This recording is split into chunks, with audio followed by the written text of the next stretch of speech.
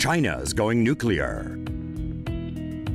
Beijing is doubling down on nuclear energy development in an effort to pump up power in the South China Sea. China recently announced plans to build a floating nuclear power plant over the next 5 years.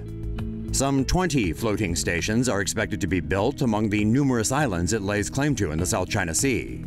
Currently, power in the Spratlys and Paracels is produced by diesel generators, which are neither efficient nor environmentally friendly. With a floating nuclear platform, China hopes to provide a stable source of power to residents and troops based on the disputed islands. China also aims to promote offshore gas and oil extraction in the area. Floating power stations are believed to be less prone to natural disasters. Emergencies like a melting core could be prevented by simply pumping in cooling seawater. Developing nuclear power will also help cut down carbon dioxide and pollutant emissions. Ultimately, China wants its nuclear power capacity to reach 58 million kilowatts by 2020. Research on the core technologies has already been carried out. Chinese ally Russia is developing a similar facility for Arctic waters, and China is seeking cooperation to speed up their plans. Say no to safe spaces on YouTube. Support TomoNews at patreon.com/TomoNews. Keep watching to see what else China is building. China to build nuclear reactor in UK after HINKLEY deal approved. China's investment in the approved Hinkley Point nuclear power station project may mean it could build its own nuclear reactor in the UK. China is hoping to build its Hualong 1 reactor in Bradwell, Essex. Hualong 1 is a third-generation pressurized water reactor, which is designed to last 60 years. A typical pressurized water reactor contains uranium-235. When the isotope's atoms are split, the energy released boils water and creates steam, which then helps rotate turbine blades to generate electricity. The reactor building is protected by 2 layers of walls. The inner wall contains a steel lining, while the outer wall is designed to be strong enough to withstand the impact of a large commercial plane crash. China aims to export its nuclear reactors worldwide by selling its Hualong 1 reactor in Pakistan, Argentina, and Romania. China plans super city of 130 million people around Beijing. The Chinese government is embarking on an ambitious project to make Beijing the center of a super metropolis that would house 130 million people. The megalopolis would be spread over 82,000 square miles, about 6 times the size of New York City, but with a population larger than a third of the United States. The new plan will link Beijing to Hebei province and the economic area around Tianjin, with China's capital moving part of its bureaucracy, factories and hospitals to the hinterland.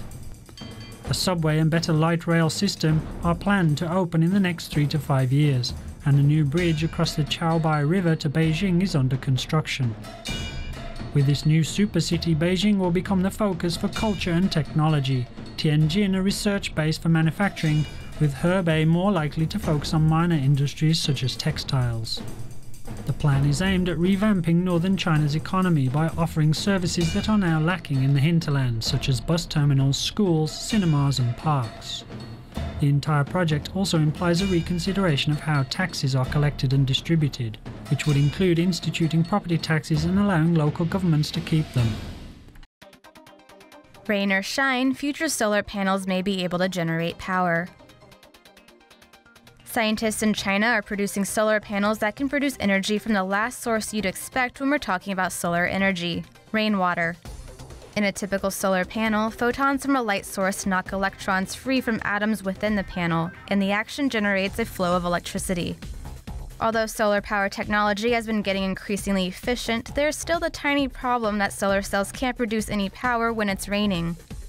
Researchers are introducing a new type of solar panel by adding a layer of graphene or carbon atoms arranged in a honeycomb structure to dye-sensitized solar cells.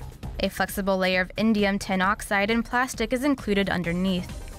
Graphene has unusual properties that allow electrons to move freely throughout the entire layer. Rainwater contains positively charged ions like ammonium, calcium, and sodium. When water binds to the panel's surface, a double layer of positive ions and negatively charged electrons is created, which ends up producing a voltage and current. Tests of the new solar panels have been able to produce hundreds of microvolts, which is small even compared to a standard AA battery. So there's a long way to go before the new solar panels become more widely used, but more efficient future versions could mean big things for the solar industry. Say no to safe spaces on YouTube. Support TomoNews at patreon.com/TomoNews. Ventilation corridors may be China's solution to heavy smog. China's capital city is planning to construct ventilation corridors in a bid to tackle the country's air pollution. Densely populated cities tend to generate more energy and waste heat, resulting in a warmer environment than surrounding rural areas. Measures to curb pollution in Beijing have led to air quality improving only marginally. In 2015, the city had 186 days of up to par air quality, up 14 from 2014. To reduce smog, the capital is planning to build ventilation corridors. These are designed to relieve a city's heat and pollution by improving urban wind flow. The corridors will be created by connecting parks, rivers, lakes, highways, and small building blocks. 5 primary corridors, over 500 meters wide, will run from the northern suburbs to the south. Secondary corridors measuring more than 80 meters are also planned. The corridors will reportedly allow northern winds to blow through Beijing during severe winter smog spells. Experts also suggest curbing the amount and height of city center buildings, as well as adding more green spaces.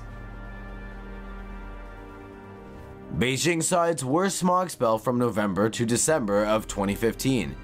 The air pollution was so thick it blocked views and prompted authorities to issue a red alert warning. China building new military base near disputed islands. China is building a large military base on islands it controls near the disputed Senkaku Island. The base is being constructed in the Nanchi Islands off the coast of China's Zhejiang province, about 300 kilometers northwest of the Japanese-controlled Senkaku Islands, which China claims and calls the Diaoyu. Several large radar installations have already been built at high points on the main Nanji Island. Landing strips have been paved, most likely for aircraft operating from warships or patrol vessels. More landing strips are scheduled to be built on an island near the main island in 2015. China's new base is aimed at strengthening surveillance over its self-proclaimed Air Defense Identification Zone, which covers a portion of what Japan considers its own territory in the East China Sea, and to enhance China's ability to respond militarily to threats in the region. Japan is also building a surveillance center on Yonaguni Island to monitor activity around the Senkakus, which are administered by Tokyo but claimed by China and Taiwan.